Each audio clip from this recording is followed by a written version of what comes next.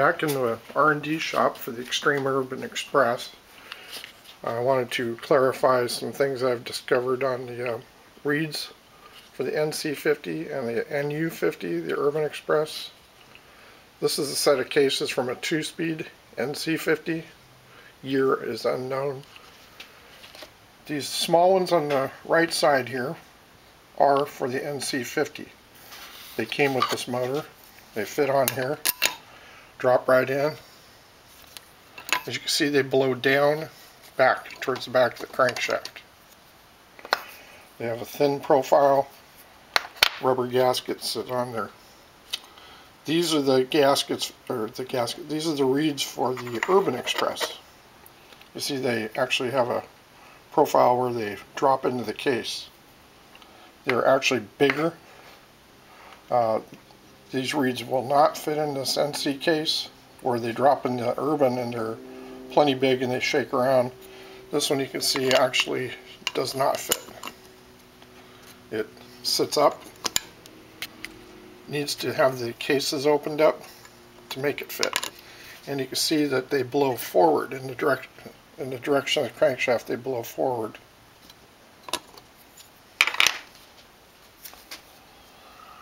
This is the original modification I did to the Urban Express, the Extreme. I made this block to adapt a Yamaha 70s vintage CT100 4-reed manifold. It's a little guy. The reeds aren't real big. You can see in comparison to the Urban Express, the standard one, that they're bigger. There's more surface area, but they aren't real huge. And this is a block I came up with to adapt it. Now, it is not ideal the way it sits in there. It's a little off, but that's what I had to do to get it to work. You see. This is my new block for the CT. Had to make it out of steel because I can't weld aluminum. And I didn't want to try to machine it due to the complexity of the bolt pattern and the larger size. I didn't want to attempt to do it like I did this one with the multiple holes. You can see how close they had to be. So this is the one for the CT. Nice big 4-reed. Drops right in the case on the NC, and it also drops on the Urban Express. This is the spigot piece. I haven't finished it yet.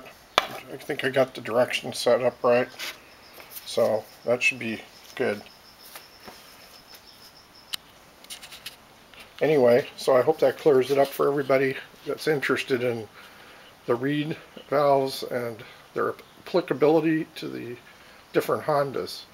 Anything earlier than the 2-speed I don't know about. I've never owned one. I don't have anything to judge by.